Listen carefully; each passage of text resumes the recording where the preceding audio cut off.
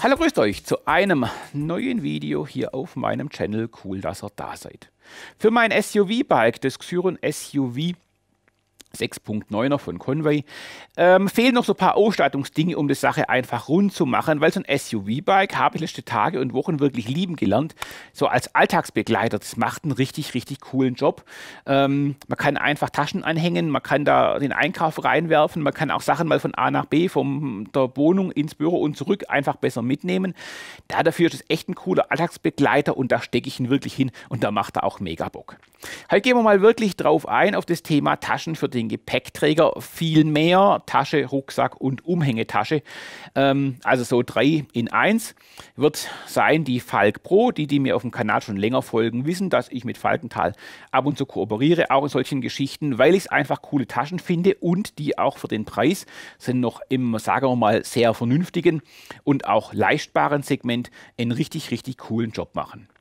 Natürlich auch klar, für alle die lieber sportlich unterwegs sind, klassisch EMTB, Fully auch dann noch vielleicht, dann eher ein Rucksack, was ich auch super gern mache, was ich auch wieder mal machen werde, ist gar keine Frage, aber da gibt es ja beide Möglichkeiten. Deswegen beim SUV, Taschen am Gepäckträger, für mich mittlerweile eine coole Geschichte und da kann man dann halt auch mal was reinwerfen, den einen oder anderen Einkauf. Für mich aber auch ein bisschen mal wichtig, wie wasserdicht ist sowas. Und da kann ich die Erfahrung nur teilen. Ich habe die Tasche schon mal vorgestellt, wo ich es als Rucksack genutzt habe vor ganz vielen Videofolgen, ich glaube 1, 2 Jahren. Und habe es dann auch wirklich gefahren im Sauwetter, im richtigen Regen und. Und diese Taschen halten wirklich dicht. Das ist für mich ein Punkt, wo ich sagen muss, wenn es mal regnet, dann sollte auch mal ein Notebook, was drinnen steckt, auch nicht wirklich nass werden dürfen. Und das tun sie auch nicht, die halten wirklich komplett dicht. Und vor allem halten sie auch von unten dicht, dass sich das Wasser von unten raufspritzt und die Tasche von unten durchsifft, was ja Rucksäcke gern tun, muss man auch mal so ganz klar sagen. Deswegen sagte ich, okay, komm zum Jona von Valkental, schick uns mal her. Ich finde die Taschen an sich ganz cool und die haben für mich auch den Job gemacht, dass ich sagen kann, ich kann es euch auch zeigen. Wenn ihr es euch holen wollt, Link unten in der Beschreibung, dann könnt ihr es gerade mal auschecken und euch selber gönnen, auch in verschiedenen Farben, was auch immer ihr da wollt.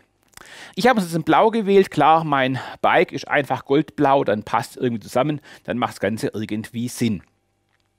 Machen wir mal ein kleines Unboxing Light, schauen Sie uns mal an, was die Tasche so alles hat. Unboxing Light, deswegen darum schon, wenn die Tasche zu euch kommt von Valkental, hat die keine Folie, kein Karton mehr außenrum, die kommt einfach in der Schachtel vom Versand und da ist sie einfach drin. Also schon mal 10 Punkte, Thema Umweltschutz und Thema Packungsmüllvermeidung. 10 von 10, muss ich einfach sagen, mega und man muss nichts entsorgen. Und die Taschen sind ja robust genug, dass sie auch im Karton an sich super cool ankommen. Gar keine Frage. Warum wurde es die? Also, gehen wir mal nach der Rückseite nach hinten und wir haben einmal die Möglichkeit, die Tasche jetzt einfach anzuhängen am Fahrrad. Hier oben, wenn ich diesen Hebel hochziehe, dann gehen hier so Haltenasen auf und dann kann man die Tasche entriegeln und verriegeln, was echt cool ist und mit einem Handgriff habe ich sie vom Rad wieder dementsprechend auch los. Unten habe ich noch so eine Klammer, wo ich es dann am zweiten Teil am Rad festmachen kann, wo es dann einfach auch unten den Halt bekommt und den sie auch haben muss. Ich kann euch sagen, ich habe die Tasche schon mal auf einem etwas ruppigeren Trail Light gefahren im Wald, im SUV-Bike. Das Bike ist ja nicht gemacht, um Trails zu fahren, auch klar, aber ab und zu muss halt mal in den Wald einfach rein und auch mal eine Wurzelpassage mitnehmen und die hält, das kann ich nur so weit sagen. Und da macht die echt dafür einen coolen Job. Klar, wenn ich klassisch Trails fahren will, ist ein EMTB und MTB Fully immer noch die bessere Wahl, oder weil es einfach weniger scheppert. Aber es funktioniert, es hält und man kann sein Sach einfach reinschmeißen.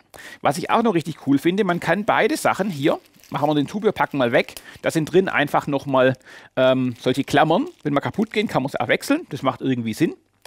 Dann kann man sich nämlich hier richtig cool den Abstand einstellen, hier von diesen Klammern auf seinen Gepäckträgerabstand und einfach das entspannt auch auf seinen Radgepäckträger einfach konfigurieren, weil sie sind nicht alle gleich.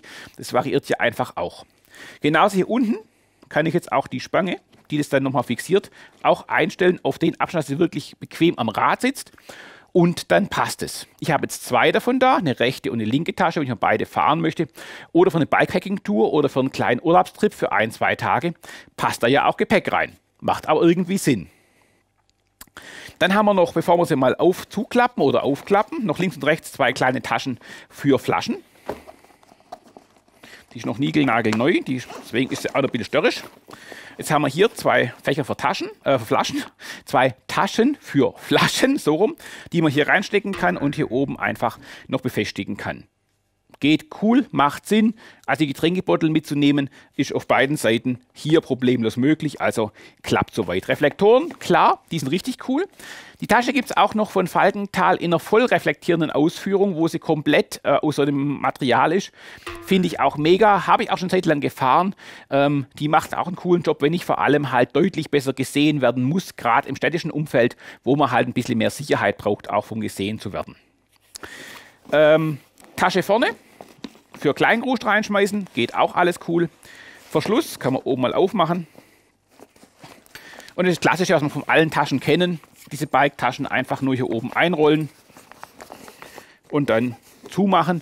Und die Sache ist einfach wasserdicht zu. Mega einfach, aber auch genauso effektiv. So, wenn wir mal reinschauen, haben wir noch einen Gurt drin. Der ist dafür da, wenn ich es als Umhängetasche nutzen möchte. Also für alle die sagen, ich komme vom Job. Oder geht zum Job, wenn die Tasche quasi daheim beladen, ans Fahrrad dran machen und dann quasi im Job wieder abnehmen und als Tasche tragen. Dafür ist ein Trageriemen dran. Klappt, alles gut. Innen drinnen haben wir ein Handbuch. Und wir haben jetzt hier noch, das Innenleben ist einfach so gemacht, dass das, kann ich mal zeigen, relativ geradlinig und groß ist. Also ich kann meinen Einkauf einfach reinwerfen. Ich habe 3 Fächer, einmal hinten für ein Notebook, wo ich einfach das noch reinstecken kann. Das beschützter ist, das nicht ganz so beim Einkauf oder sonstigen Krust und Kremmel liegt. Und ich habe hier vorne noch so ein kleines Geldbeutelfach mit so einem Netz dran, wo ich dann hier noch meinen Geldbeutelschlüssel reinschmeißen kann, dass ich hier nicht allzu arg suchen muss. Ist auch soweit völlig okay. Und das finde ich auch echt richtig, richtig schön. Und Thema Umweltaspekt, die Tasche ist gemacht aus recyceltem Kunststoff. Deswegen sind wir da richtig cool unterwegs damit, weil es einfach sinnig ist. Und der wichtige Punkt, das Ding ist wasserdicht. Also alle, die schon mal im Regen gefahren sind, spritzt dann die Brühe einfach hoch. Es kommt halt nichts rein. Klar wird sie dreckig, aber es kommt halt nichts rein. Zum Mechanismus, zum Umbau auf einen klassischen, von der Bike-Tasche zum klassischen Rucksack. Relativ einfach. Man sieht auch recht schön hier diese Verschlüsse, wo man hochzieht, gehen diese Haken auf. Und hier nochmal das zum Verschieben auf die Breite von meinem Gepäckträger. Echt cool gemacht. Machen wir mal das Fach dann quasi auf. Muss man ganz aufmachen. Bis ums Eckle genommen. So. Und hier unten sehen wir auch schon 2 Druckknöpfe. Hier. So Magnetdruckknöpfe. Und die brauchen wir jetzt auch gleich, um die ganze Sache hier zu verstauen. Hier ist dann hier oben noch der komplette Rucksackanteil. Man muss auf den Rücken schnallen können als Rucksack. Super entspannt, gerade, ich sage im städtischen Umfeld sehe ich es definitiv. Aus dem Arbeitsweg, wie auch immer, kann man es sich einfach umbauen und passend machen. Hier haben wir noch das Pendant von Druckknöpfen von gerade eben, die wir gesehen haben schon. Und dann rollen wir das einfach hier unten in den Boden ein. So, dann haben wir es unten drin. Und dann können wir jetzt einfach hier die Druckknöpfe zuschnappen lassen. Haben jetzt quasi eine ganz normale meinen Rucksack, den ich jetzt einfach auf den Rücken schnallen kann. Und habe dann hier sogar eine Tasche dahinter, wo ich hier nochmal ein Fach bekommen habe für nochmal ein bisschen Kleingrust. Wobei, ja, alles gut, passt. Ich finde es eine coole Geschichte. 3 Sachen in einem und halt vor allem komplett wasserdicht. Und man kann es sich umbauen, je nachdem, wie man es halt im Alltag wirklich braucht. Und das ist halt für mich der Punkt, wo ich sagte, okay, da macht die Tasche wirklich den Job, den sie dementsprechend machen soll. Wenn ihr sie auschecken wollt, unten in der Beschreibung ist sie einfach drin.